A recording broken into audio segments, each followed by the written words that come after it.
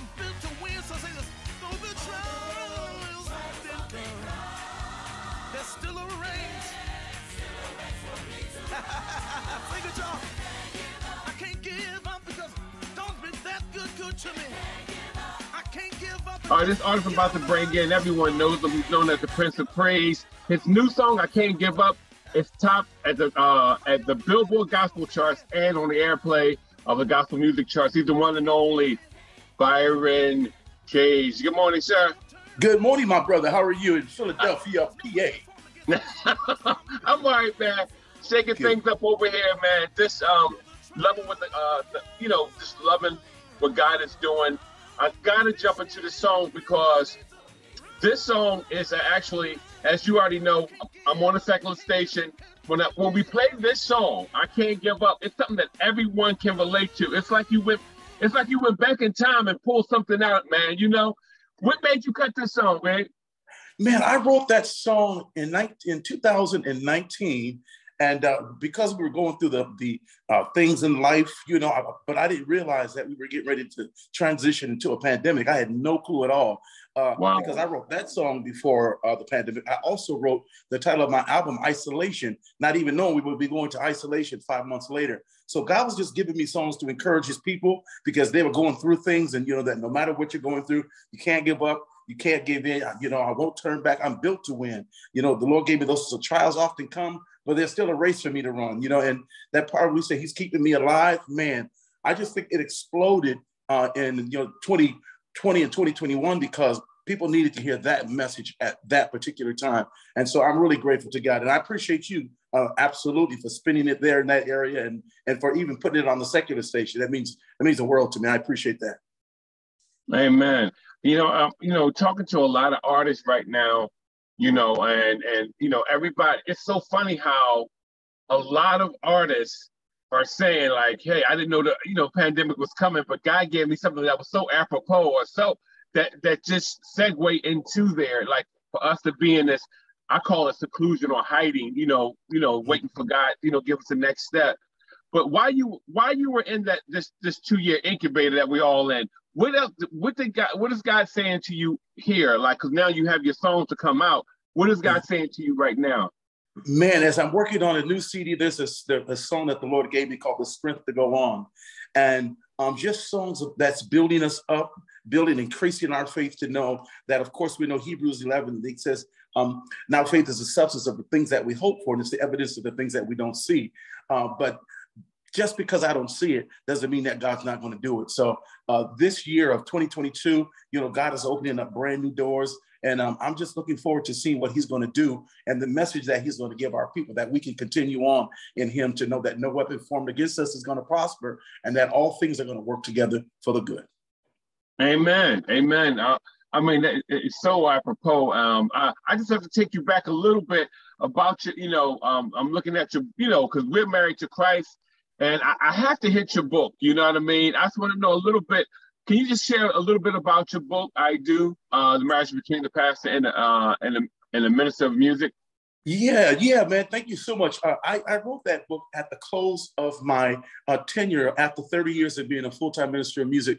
And I chronicled the years that I served churches and how pastors and musicians can have a harmonious relationship in the pulpit where the pastor doesn't feel like the musicians are rebellious and the musicians feel like the pastor was jealous because the choir got a better response. There's all kind of misconceptions that we get in church. And a lot of times it can become disruptive to the service to where, you don't have the pastor and the music person on the same page. There could be all types of hindrances that God's people won't receive everything they're supposed to receive in a corporate worship experience. And so the book is funny. I tell really funny stories that happen, but I also give really key nuggets that how you can have a harmonious relationship, and that marriage between a pastor and a musician can really birth major things in a church. But if they're bucking heads, then it'll be a problem until somebody changes it. Yeah, you know what? What's really odd? Like right now, and the reason why I want to also bring that up, because some people may not know, but I also was bringing it up because I look at how things are structured now. Like a lot of people need hope, and the minister of music is now probably be more called on in secular arenas. They'll be called on and going into odd places. You know I'm setting up some stuff to do this summer. That's going to be a lot of outside activity dealing with from seniors to the youth. And I'm just saying, like, y'all going to be sort of like pastors outside. You know what I mean? Like that voice, because because you're called to sing, and then you know how when y'all start singing, man, that word start coming up out of you. So do you see that? How do you see that coming? Coming to fruition right now? Well, it's like what Paul said in the New Testament when he said that we become all things to all people that we can win them for Christ. There were some people that criticized me for being on Jimmy Fallon with Chance the Rapper, but he sampled one of my songs, Holy, Holy, Holy, and he asked me what I come and sing the song when the praises go up.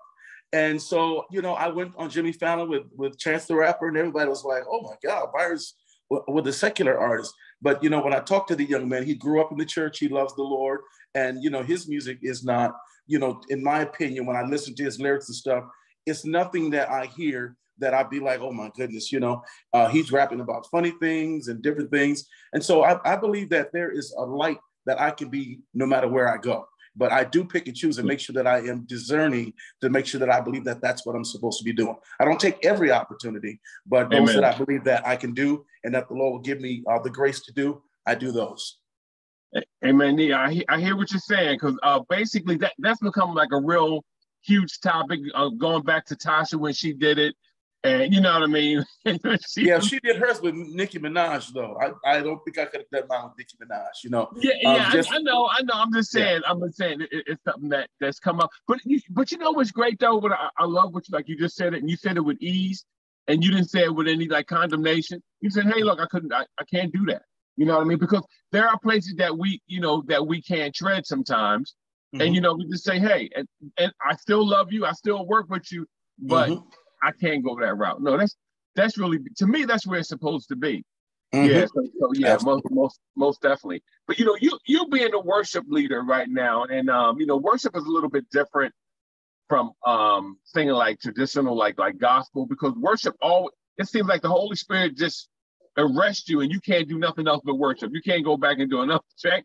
And I think it's so needed right now. What do you think God is saying right now through the worshiper in the world? Well, worship it's funny that we're having this conversation. I'm putting together my curriculum now because I'm teaching a course at Virginia Baptist Union University starting next month. And I'm teaching on worship and the importance of understanding that praise is not a fast song, worship is a slow song, but they are postures that we have. Anything that hath breath, the Bible says, can praise the Lord. But those who worship him must worship him in spirit, which is his divine nature, and truth, which is his word. That's why we as worshipers have to always come into a lifestyle, is what I tell people. Amen. I worship God every morning at 4 a.m, between 4 and 6. I get up and I worship and I praise and I worship God and pray for those who God has called me to pray for, because that's my lifeline. It is my lifestyle. Like I take a shower every day, like I brush my teeth every day. Worship is not foreign to me. The presence of the Lord is not foreign to me. I know his presence when it's in the building, and I know when I'm being entertained, and that's fine. Gospel music has a genre, in our genre, I should say, there is a form of entertainment that absolutely happens. But worship is different, because if people are coming to the show to see you, that's you. But if they're coming to worship, worship is to God. That's adoration, extolling, and giving him all the glory that's due to his name. And the focus is not on you or what you need to get from him. Yeah. The focus is just only on him, just to give him all the worship. Exactly. That's different. Because praise is what you've done for me, but worship is who you are. So it's a definite like distinction between the two. And that's why I was asking you, because basically, you being a worshiper, and you're going back out in the world. It's like it just seems like God is just doing something different. And I just love to hear, how he's operating through different people, because it may be a little different from you to the next person to the next person, from you to my man Don Moen, who I love. Out here who's doing that worship, the worship music. So like right now, so you say you're working on a new project, but what else do you have coming up right now? I'm so excited to share, in addition to being a professor this year for the very first time, I also started a brand new show called the Byron Cage Show. It debuts on March the 3rd.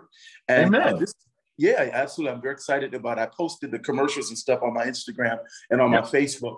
It's going to be a show that's going to be a variety show that deals with several different topics. I sing in the beginning at every show, and then we go into, like, the first episode is about the conspiracy theories about the vaccination and why some African Americans especially won't get the vaccine because of things that they feel happened in the past that the CDC did to that town, Alabama, where they infected the men with of this virus, and that gave the people syphilis in that region of Alabama. So there are all kind of reasons that people, but Dr. Adi, she comes back and she really pours out, because she's a medical doctor and she does work for the CDC to explain why it is important for us to do that. So I have her on there the first show, and then I have I've got T.C. Carson on the show as well.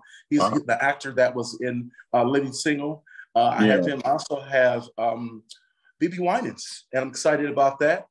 He's on the show. I interviewed Mumin Gingi. If people watch OWN's Ready to Love, she was one of the contestants on Ready to Love. She also sings background for Ty Tribbett and myself, and she's an incredible spirit, and I think some great things are going to happen to her. I also have Dr. Ken from Bravo's Potomac Housewives, and so that's going to be a really, really great segment. And then I have Trina Braxton. I got Dawn Lewis. From Potomac. Now, who you have from Potomac? Dr. Ken. He was a psychologist. Yeah, okay. That counseled everybody. So he's on there dealing on an episode that I'm talking about mental health and, the death that happened with Regina King's son and all the suicides. The mayor in Hyattsville, Maryland, here in this area, he killed himself, and just, the whole mental. So the show is not a gospel show per se. Although because I'm an elder in God's church, I always interject scriptures and all that kind of stuff. But there are secular topics that we talk about as well. And so I'm just looking so forward to it. You got Lance Gross from Our Kind of People, and just all kind of actors and athletes and different individuals are going to be on the show. It's going to come every Thursday at 9 p.m. And it's going to start out on my Facebook Live, my Instagram Live, and Malaco Records. They're going to distribute it through Malaco Records YouTube Live channel. So I'm looking forward to it between, my followers and their followers, with well over 1 million people that we can reach. And so, I stepped out on faith and said, let me do this. I always wanted to do television. I thought it would have been a few years ago, but I just felt the push to do it now. And my pastor prophesied to me after I preached at my dad's homegoing back last August. And he told me that, Byron, God is getting ready to open up a major door for you for television. And when God does it, it's him. Walk through it. It's going to be successful. God's going to bless it. And I was like, wow. And it was not a week later that I was approached by someone to take me to a television studio. And when the owner met me, he literally just was like, wow, this is what we've been waiting for. So we started filming last month, and I'm going to get 10 episodes in the can, and then we'll just keep pumping it out, and I pray that a network is going to pick it up and say, hey, you know what? We like this. We like this concept. It's great music. It's great entertainment from the celebrities, and great interviews and great information that we need as a people, because we can't be afraid to talk about certain things. We got to get before it, bring it out, like depression and suicide. We can't be afraid to talk about that because it affects our community. So that's what I've got coming up next that I'm looking forward to. And I just appreciate you, man. Tell everybody in Philly that hasn't heard of it yet. Just let them know it's coming. March the 3rd. Since you said you like to talk about everything, I can't let you get you. I have to get you this one in on you. Yeah. What do you think about CRT and the church, like the stance that the church is taking with CRT? I'm talking about in reference to, some of the things that America don't want to tell history. They want to embrace history, but not tell history in schools. Like they got it shut down in Texas. Like, oh, you can't teach this, you get fired, you can't teach that. And so what do you think about that in relationship to the church? I think it's a sad state, because I have to compare it to what got on my nerves with evangelical pastors who had African American members, but yet they still supported Donald Trump. And it's just it's crazy to think that someone who has been so divisive has done so many things, even with the insurrection. He has just fueled that whole prejudice, racist kind of mentality. And when people don't think that they're being racist or how this can harm the Black community because you feel like somehow the history is not important to be told to your children. Yeah, it's important to be told that we never forget it, so we never repeat it. And I just think that it's just too bad, that you're not remembering that it wasn't you, but it was your great-great-grandfather who was lynching and hanging people and running through the streets, not wanting there to be equal rights. And so, I am just disappointed that there is a remnant of society that feels like that should be taken out of the libraries. If that's the case, then take everything out of the library. Don't Amen. pick and choose what you feel like you want your children to understand and to read. Amen. Explain to them, yes, our ancestors, they enslaved Black people. That's what you did. You enslaved Black people. You took things away from us and promised that we can come and have a better life. We didn't have a better life. Picking cotton and being beaten and working and making somebody else's industry. But slavery was a multi-million-dollar industry. Yeah. And we got to know, y'all made money off the backs of Black people. You did them wrong. You built it, and then you did. There's so many things that the ramifications of it is crazy. But when you look at the structure of America and how European people came over and was able to benefit from the government, but yet they didn't do anything for us. How we even rebuilt Japan after bombing it, and still didn't want to do right by the African American. You know what I mean? It really is. It's something. But yet we want to embrace history and talk about all the great forefathers, but you don't want to share the carnage that went along with it. You just want to start, singing like, God Bless America and the Star Spangled Banner. And I'm like, well, if you got to sing that, then you have to tell the other side. Absolutely. Which is so important. The history of Frederick Douglass and the 17th Amendment of the Constitution. It's just so important that we understand we stand on the shoulders of people that fought. I mean, I did not know that Frederick Douglass, not only was he a runaway slave, he was somebody's property. And when he moved into the East Coast, he began to speak out and, began to say, this is wrong. This was promised to all people. We didn't ask to come here. You all brought us here. So we have the rights, according to the 17th Amendment, that you just won't give to us. And so I just marvel that, we want to forget history. We can't forget, because if we forget history, we won't know where we've come from. Yeah, and that's a problem. And that's why you see a lot of the youth doing what they do, because they don't have like pastors or ministers and like you who are willing to learn and say, hey, this is part of history.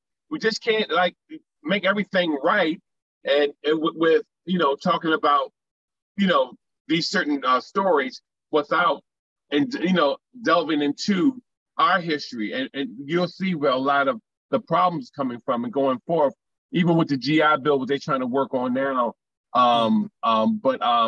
And people already know about me. I'm disappointed in the president and the vice president, because some things with us, they just, I'm like, if you really want to make a difference, then go let some of the brothers out of jail that you locked up. And then I'll start to see that your heart is changing. You know what I mean? Don't just give back money that you're going to take back from people at the end of the year. You know what I mean? So I think some things is just like smoke and mirrors. And no president was perfect. Even former President Obama had some things that some of the people were angry at him because But I look at what Biden is trying to do now, even with doing the Supreme Court justice being an African American woman. That has caused people to go crazy. And now you have bomb threats at an elementary school where the vice president's husband was supposed to speak. Or, you have 8 or 9 HBCUs all get bomb threats because America, there's not all of America are not happy. Not at all. With our success and our education and our ability to run major corporations and be presidents like you're the president there. There are a lot of people that don't want us to be able to succeed and to prosper. And so, with Kamala Harris being the first woman and African-American woman to be the vice president of the United States of America is huge. So not that I'm giving them a pass, but I am staying focused. And I hope Yeah. that they stay focused and do everything that they need to do for not just African Americans, but for all Americans and for people. Amen. No, what you're doing is right. You're exactly how we're supposed to be. We're supposed to be able to compartmentalize our thoughts and say, okay, I like these 3 things that you're doing, but these 2 things over here, I'm not really in tune with. And when we learn to be more like that, we will make a difference. You know what I mean? But when we start to pander, you know what I mean, or like become biased, it's like that's not really a godly state to be in. It's like, because it's like you're saying one thing, but it's like you're talking out both sides of your mouth. So no, you're fine. You're fine. I understand exactly. But I do thank you. I know my time is up with you right now, so I do. It's good, man. It's all good. No, I do thank you for coming on. Can you tell everybody where they can reach you? Yes, on Facebook, Byron Cage, Instagram, Byron Cage, the real Byron Cage on Twitter, Byron Cage on what's the one I'm not on that much anymore. Or Clubhouse. Yes, Clubhouse. everybody. Okay. Yeah. Oh, your Clubhouse. Oh yeah. I call it the thinking center. Right. I get a chance to hop on there every now and then, and so yeah, those are my handles. And if you just want to email me directly, it's just byroncage@aol.com. And yes, I answer all of my things that I get from Instagram, Facebook, Twitter, everything. I answer my own thing. I don't have nobody sitting behind the computer pretending to be me. So it will actually be me if you send something to me. Hey man, no, I can see how you stand behind what you say, so you don't want nobody answering for you. I already know how you. Absolutely right, man. Can't nobody say it like I can say it if it's about me. No, you know? I feel that other anointing on you, bro, to be my pastor, to be that, you know what I mean, to be that orator, you know what I mean. I hear it, I see it. Yes, sir. So much, sir. I appreciate you. God bless. Bless you too, man. Hey, everybody, it's Byron Cage, and you are listening to PraisEluJAH with my brother D and my sister A. Keep it locked right here.